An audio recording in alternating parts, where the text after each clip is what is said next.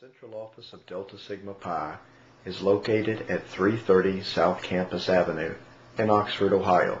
The central office is more than just a building.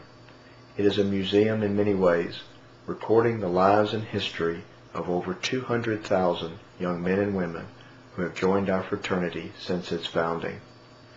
In addition to the museum quality of the central office, it is also a functioning office and a gathering. Welcome to the central office.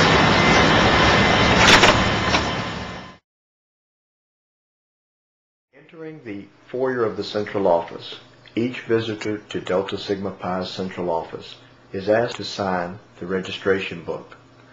The registration books date back to the founding of the central office. Every visitor and every visit is recorded in that book. 50 years from today, you will be able to come back and remember your first visit to the central office. Construction on the present central office building was started in early 1955. The official dedication of the building occurred on May 18, 1956. The building is designed after the Raleigh Tavern in Williamsburg, Virginia, where members of the first fraternity, Phi Beta Kappa, held organizational meetings.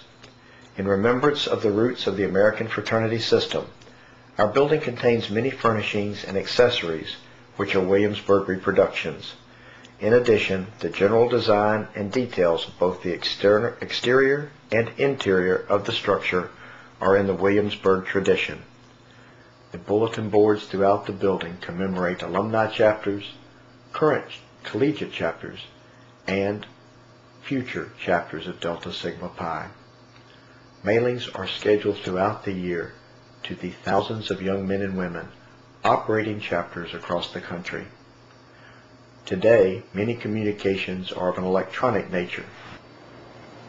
The vault before you at one time held all the membership records for every fraternity member. In the basement, facilities are available for Delta Sigs to gather together. The alumni room, which you are looking at currently, is frequently used for meetings and gatherings. When the fraternity was founded, a form was developed to record the membership of every brother in Delta Sigma Pi. If you went to the central office today, you would be able to find the membership records for every initiate of the fraternity until our electronic processing became effective. The basement of the building serves the fraternity in a variety of ways. The Alumni Library houses membership forms and displays of chapter activities. The Hall of Presidents features photos of every Grand President and dates of their service. Special meetings with chapters, the Board of Directors, Foundation trustees, and the staff are held in the conference room.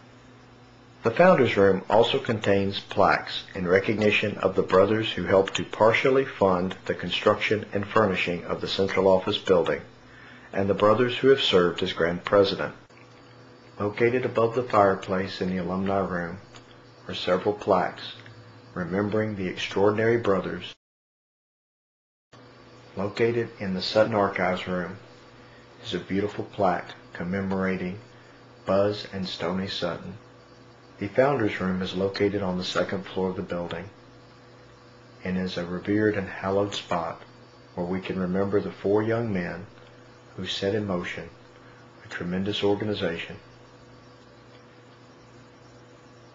Memories abound in the central office, from plaques commemorating the silver anniversary of the fraternity, to pins commemorating the Pink Poodle Society, to the pledge manuals which have educated our members since the early 1920s.